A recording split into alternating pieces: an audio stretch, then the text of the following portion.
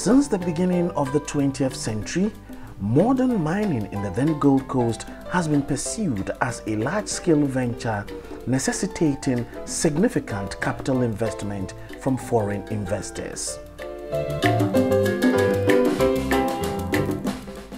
At the turn of the millennium, significant strides had been made by local contractors, making a case for their participation in an industry seen as the preserve of export trades.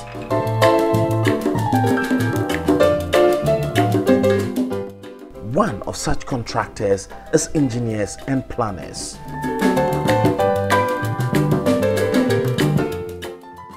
In the latter part of 2009, the company, after a competitive bidding process, won a contract to mine gold ore from Golden Star Resources satellite concession at Mpohor in the western region.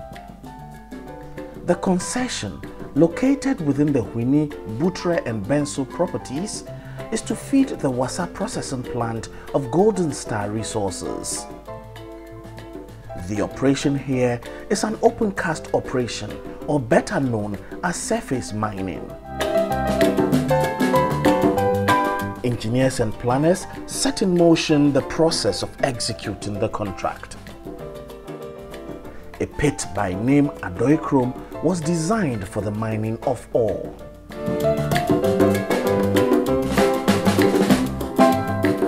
The highest elevation point when mining started in the pit was 1050.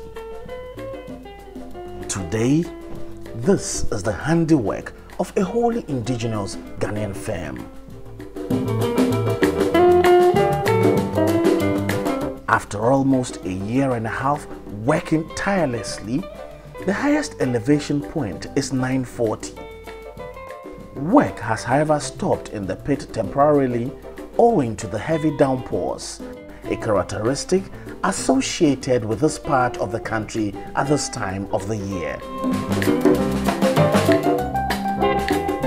As can be seen, the pit is flooded and the only option available is to pump the water out for work to commence once again. The target is to reach an elevation point of 925, after which work in this pit will come to a close. With the current elevation point of 940, the farthest will be to dig 20 meters more to reach the target of 925 elevation point.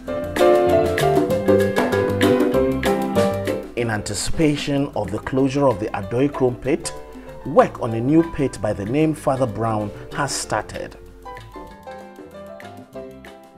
This is how the design of Father Brown looks like.